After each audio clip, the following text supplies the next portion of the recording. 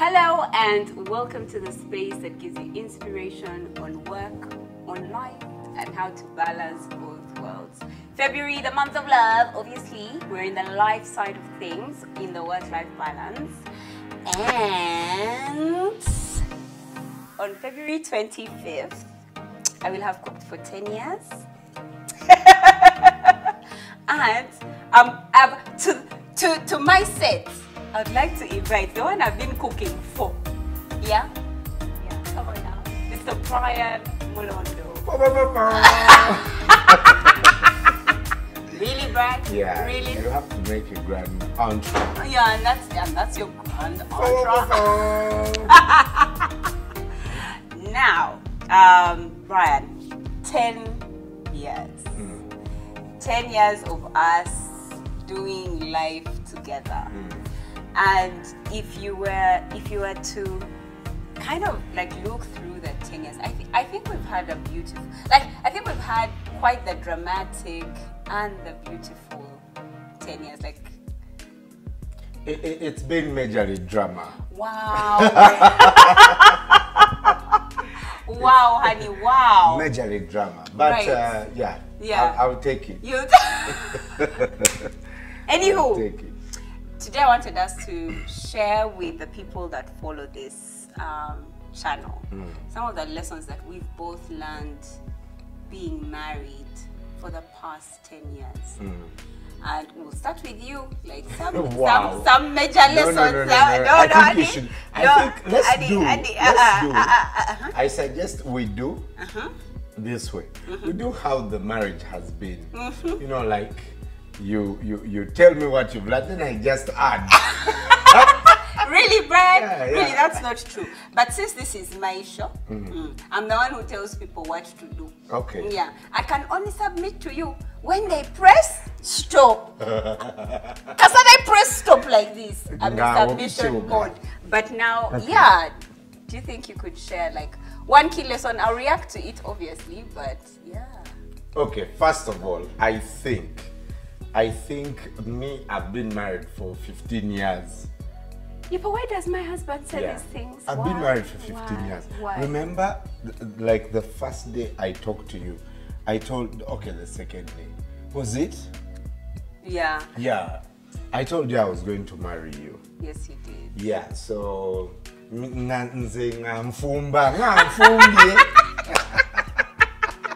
you, the first time you saw me, the time you saw me on the bus, you're like, yeah, you got married. Yeah, right away. Yeah. It's like, this is the babe, it's done. Yeah. Yeah, so, yeah, I feel like I've been in the relationship longer than you. But I don't know. Lessons. Yeah.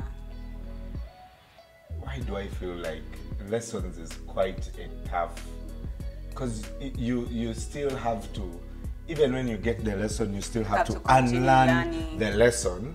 Yeah. Because my friend here, when she watches something, when she goes out to interact with someone, she comes back with her mind changed. So probably that's the only lesson in marriage, I think, overall. It's so funny, you should not cram anything. Yeah, it's so funny because that was also my biggest lesson. Being married is that because the world is changing, we are all changing. So you're constantly changing, I'm constantly changing. The situation around me causes me to change in a certain way. Like the Manuela I was, and I keep telling you that, Brian, that Manuela you're talking about is the one of 2009. And I'm like, but you, it's like, Brian, that Manuela is for last year. Last year, that's last year's Manuela. Diana Bugs knows this story. But the Manuela of this year is like this. And I think that's one of the reasons, that's why it's important to keep dating each other as couples, to keep dating each other, so that you know who you are with at that time and at that point. Yeah, so I think for me that has been a very major lesson. Even I'm still learning this even now. Yeah, so to be able to know that someone If she liked samosas 10 years ago, she didn't like those samosa anymore. Yeah. If Like I loved milkshakes, and now I like they'd have to be with almond milk. Because you are on a serious, you know, like health thing going on. So for me to just bring Java's, you know, right flavor every day, it doesn't. You know, he did not. I love them, but yeah, those things, people are dynamic. Yeah. So I think that is my biggest lesson. Yeah. And yeah. I'm sad that we had the same biggest lesson, because that's exactly what I was going to say. Yeah. That people are always changing. But my next biggest lesson has been that, well, in marriage, you can't change anyone. Like, I can't change you. I have no power to change you. Who are you to change? Yes, exactly. I only have power to change myself. Yeah. Yeah. So it's either I'm changing how I do things, or I change how I react to you when you do something that might annoy me, instead of trying to make you change. Yeah. What have you? But you have the power to change the ring if it doesn't fit. Wow. You people being Twarabi ring. Yeah. Can I change it? Yeah, I think you can. I want now a black ring. Wow, Mr. Mulondo. Like, I don't like black rings, Mr. Mulondo. Because I would look so like fly. Like when I'm at events, people are like, oh my God, he has a black ring. It will not look like a marriage ring. Leave us alone. Really? No, it won't. It will just look like decor. And please, I don't want people disturbing you. You know, you are too busy. I make you too busy. You don't need any more women making you busy. Huh? Yeah. What were you saying? I was saying that lesson. I don't know if change. No. Mr. Mulondo, that you can't change. Yes. Yeah. Yeah, I think we had one of those as a challenge in the marriage. Yeah. Where we felt like, oh, let me change so, you know, Brian can be happy. And the truth is, because we are constantly evolving, I cannot be happy. Yeah. Sometimes I may not even realize the change you've made. Yeah. Yeah, of course I never see it because I'm always perfect. Yeah. You understand? As an individual, you always feel like you're perfect. Yes, so you can't see what the other person is doing to be better for you. Oh. Yeah, and your perfection. So even if I'm changing myself, like because the lesson that I've learned is that I cannot change Brian. Yeah. Like I cannot tell Brian that this is how he has to do his stuff. The best that I can do is change myself. Yeah. To say, oh well, if this is how Brian does it, and it affects me in such a manner. This is how I should react. This is maybe how I should react, not me going out after Brian and going like, but Brian, do stuff like this. That's why you'll find couples that are like, I know my person. Yeah. Yeah, it's like that. Yeah. But how do I say? Sometimes those people have just resigned to the fact that that's their person. That's their person. Yeah. And also some people don't just stop and recognize, okay, today I think I've messed up, let me change it. Yeah. So I'll give you an example. I think a couple of days ago we had a conversation on the kids doing tests. Yeah. And you know, my reaction as Brian was reinforcement of, guys, this is important for not just for you but for us. You know, we've taken all this time, hired a tutor. Like your 2 years have not been dead like many kids. Yeah. Right? Yeah. So that's what is happening in the back of my mind. I have not transferred that information to you. You don't know it. Yeah. What you're receiving is me telling them, you better not screw this up. Yeah. Yeah? Yeah. That's what you told the kids, yeah. That's what I told them. Yeah. But in my head, I have processed all this information. Yeah. Somebody had to train. Someone's home changed. Yeah. Yeah? Someone's home changed so they can take care of you. The children. Yeah, people had to work around the two of you. Yeah. So it's not about you. Yeah. It's not about how you woke up feeling not so good. Yeah. No. There are so many variables. So my delivery is To the kids. to the kids is there's gonna be some trouble if you don't do well. But when you called me and you told me, boss, you know, like, let us, it had to take me to say, okay, when they wake up, I want to talk to them. Yeah. And some of us, and it takes long for some of us to stop and recognize, like, okay, I might have reacted in a bad way, so let me correct it, or let me sandwich it. Yeah. So that is a lesson for me. Yeah. Yeah. So sometimes when they hook you up with feedback, stop. Yeah. And think, then correct it. Yeah. Yeah. Yeah. That's so true. And actually, I liked how you approached it, because then you spoke with them. Because I remember telling you that, you know, the kind of father that you want to be. First of all, you already have bright children, so telling them if they don't do well, they will do well. So what they needed from you was to hear, I know you'll do well.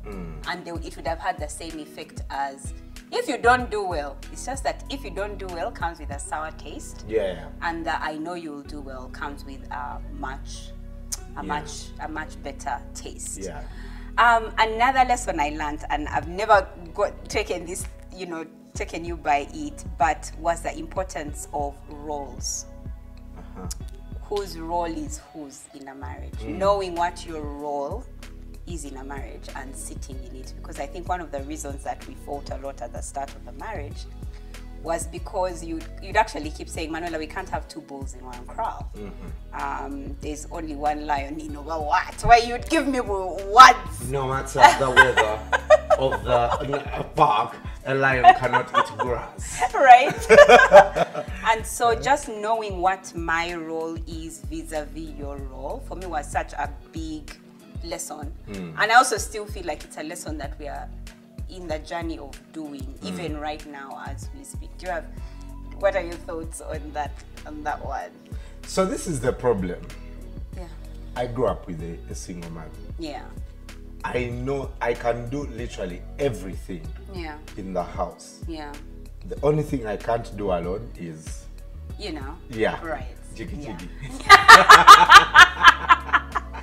Yeah. And so sometimes I am pushed to just do these things. So I hear men who say, I struggle with shopping. I'm like, shut up. Yeah. You know, like that is just shopping. Walk into the shopping mall, walk and get what you're supposed to do. I do that easily. But I understand, for them, why it might be difficult. They didn't see that happen in their lives while growing up. So, and so I will be honest with you, I am still learning to let go of that. So once in a while it crops up and I'm like, guys, can I bring this? Yeah, and then we are and like, then I can hear you I can hear your voice. You're hesitating to talk. Yeah. But it's something I have to. That's an ongoing lesson. Once in a while it pops up. Yeah. But that's because of how I was raised. Yeah. To take care, to do these things. Like I wake up and cook breakfast. Yeah. Easily. Yeah. Without it being attached to romance. Yeah. Yeah. It's just something that I know that how you to can do. Yeah. So. Which also I appreciate though. Like I don't want to say that you should stop. But 2022. You're coming new. No, I absolutely love that. Is there any other lesson you want to share before we close? I think for dudes, I will say this. And this is something I think I learned in our second year. I think third year. Second or third. You need to know what kind of marriage you want. Not to know. You need to communicate what kind of marriage you want. Yeah. So let me tell you why. I think we learned that I am half a traditional man, and half a modern man. Yeah, and that's very confusing, guys. I swear to God, because I don't know when he's modern and when he's traditional. So like, I would love like to dress up, go to a top restaurant, and eat away. Yeah. Yeah, I can do this. Yeah, as long as there's money. But also because I grew up knowing that no matter what we did throughout the entire week, Sunday, no one ate out. Yeah. There was a family meal. Even my part-time father was always home on Sunday. And it was a non-negotiable. Yeah. So half traditional, half modern. Yeah. So I think most men, what we do is to say, I want to spend the rest of my life with you, and then we communicate their dreams. Yeah. They say, babe, like, I can't believe this will be in our own home. Yeah. We'll travel the world. Yeah. And then the girl comes. Yeah. The girl has seen the bait and not the what? Right. What do they call it? The fish line. Yes, you see the bait and not the fish line. Our fish line is majorly traditional. Yeah. Like, I want to come back home to a home-cooked meal. Yeah. We can't be eating out every night. Yeah. The bait is Paris. Yeah. Yeah? True. So... And as the chicks, we come for Paris. Oh, it's please. so true. We even dress up for Paris. Of course. Yeah. Of course. Yeah. But you are not seeing that this bait has come, that above the water, there's an entire fish line. Probably two guys are waiting because they think it's a shark. Wow. They've captured. So they keep pulling, and for you, and be warm, and then you're shocked and you leave the house because you are so shocked. Yeah. But that is not your problem that you're leaving. It's because the person at the end of this fish line never told you that, Bami, at the end, we are going to get you and put you in your cooler. Yeah? You are unaware of that. And so that's where you'll hear people saying, the man changed all of a sudden. Yeah, he never really changed. I never changed, by the way. I've always been like that. It's just that I never told you. You didn't know. You didn't know. Even me, I didn't. And you didn't communicate it. Okay. Yeah. And when I realized it, I didn't communicate. I just mouthed it. Yes. And then you said, oh my God, it must be those friends of yours. Yeah. Who now tell you I have to kneel down? Kumbe, you've always been a guy who likes chicks who kneel. Fire on the mountain. But anyway, So there was you'd always talked about opinions. Yes. Yeah. Your opinion is not necessarily needed all the time. Yeah. Yeah. And that goes for both, honestly, for both women and the men. Yeah. But I think because as dudes we are naturally problem solvers. Yeah. We want to sort it out. Give your opinion. If you communicate a challenge, I want to solve it. Yeah. And then I will say, okay, let's do this. Yeah. Yeah. Yeah, there are guys who have mastered, how to communicate those things, but there are many of us who don't know. Yeah. So if you tell me, I'm having a challenge deciding where, okay, let's do this. Yeah. And so it comes off as you want to influence decisions here. I'm like, not really, but I am a problem solver. Yeah, and I'm giving an opinion. And I'm giving my opinion, and it's the one that will work anyway. Yeah. So let's move with it. Yeah. Yeah. But the other thing that I've also learned. Yes. You're dropping gems, I'm dropping it like it's hot. But the other thing that I've also learned is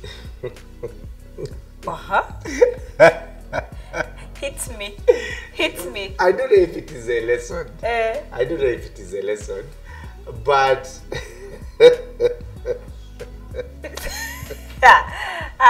you see how you have probably extended the fight. Now you're bringing it here. Let me tell you something. As you grow up, I think when life takes over, you realize that marriage It's not jiggy. It's not all that. Yeah, it's not that.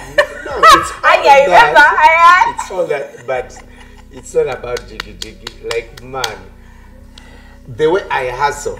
Yeah.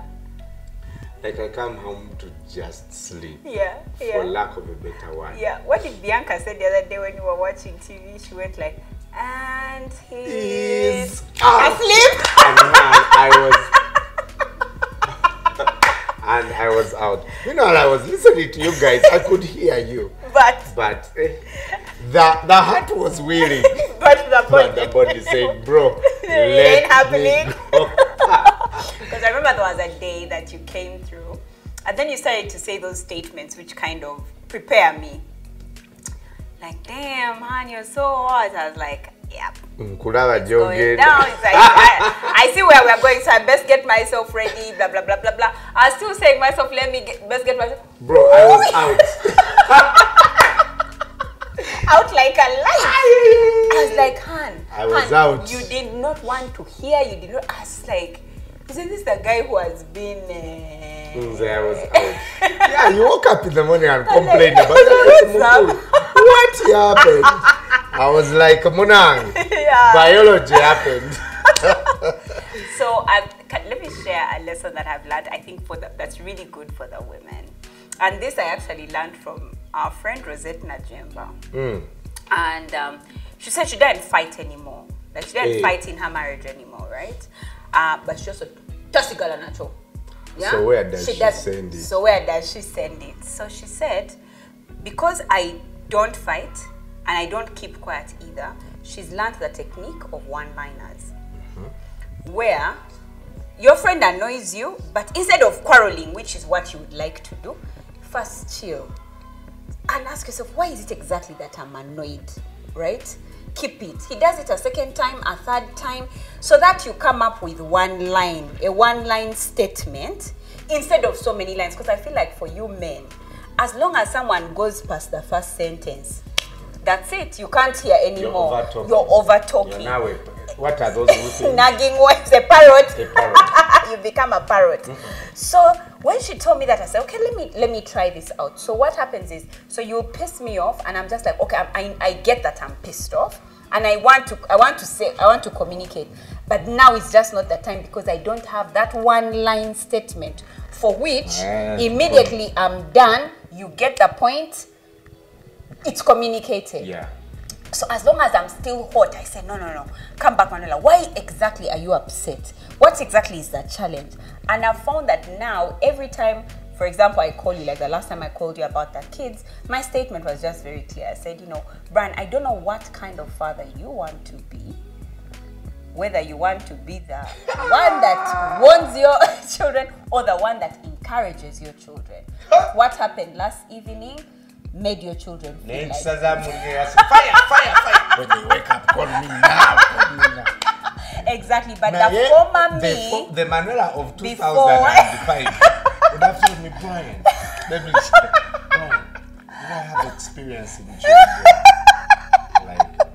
I know that I do, and about 20 million Ugandans.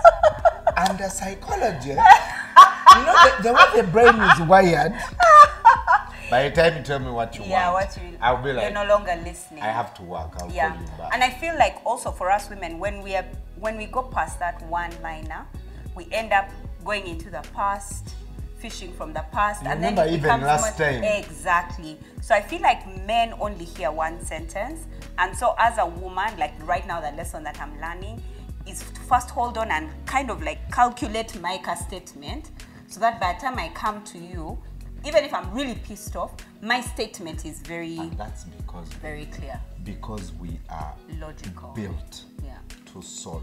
Yeah. So when you tell me, I'm like, okay, I need to fix this. Yeah. The longer you talk, or the more complicated you make your communication, I lose it. Yeah. I'm like, it looks like you have the solution. Yeah. You solve it. Yeah. Yeah. That makes sense. You solve it. Yeah.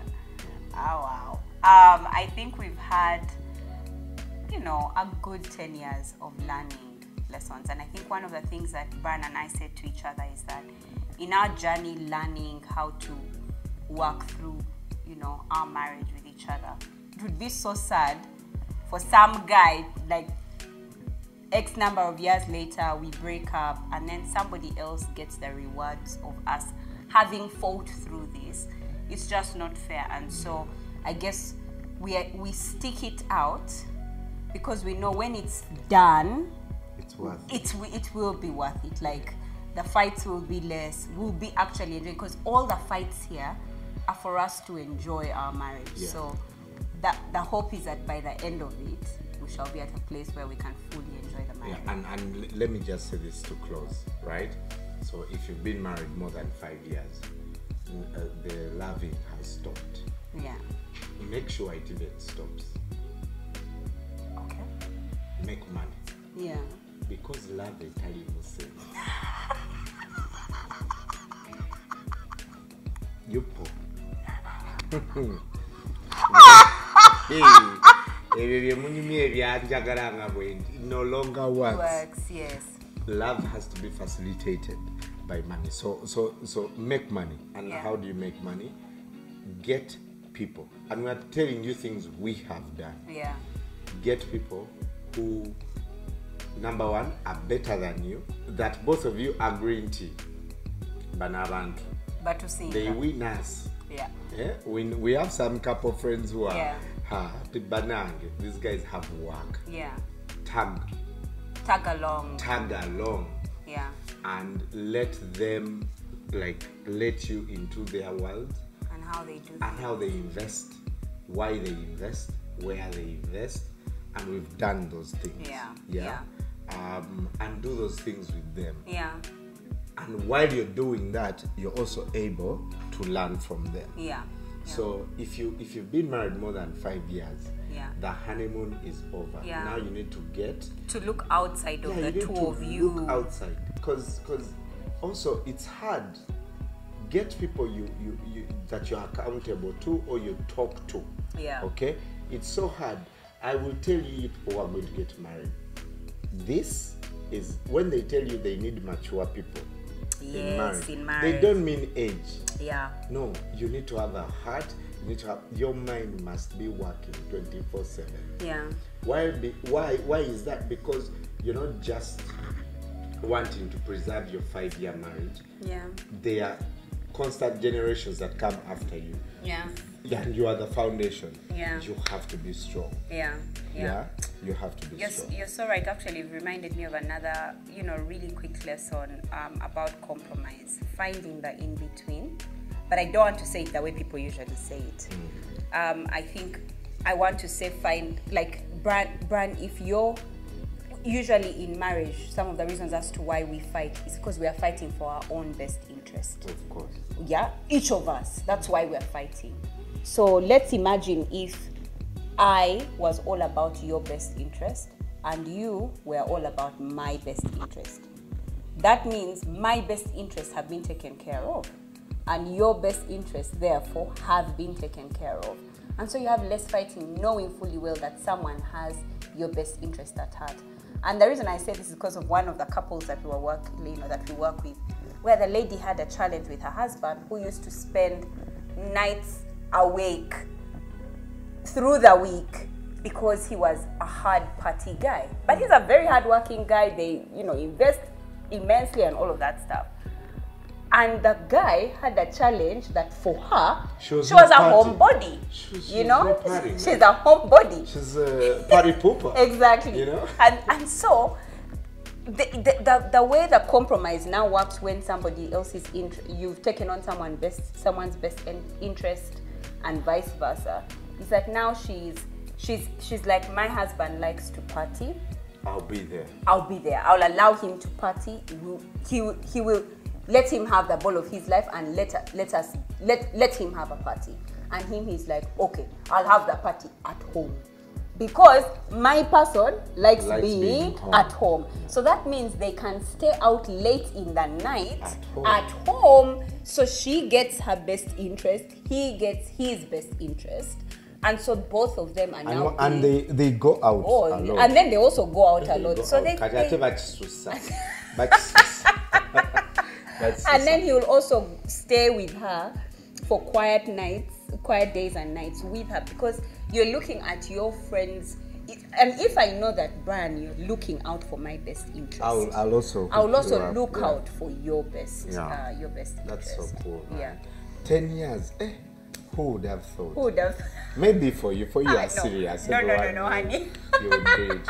You know, no, even your brothers couldn't imagine that I could do it. What am I like? I've done well. Ladit. Yes. Ladit, I've done well. His chicken, he has eaten it and he has even finished it. Yeah, Rinaldi? You finished it. But thank you so much, Brian, for coming for this episode. Guys, tell us which lesson has most shocked you, which one you most liked, which one you're going to implement even right now in your own marriage. Until next time, can't wait to see you. Bye-bye. Happy anniversary, darling.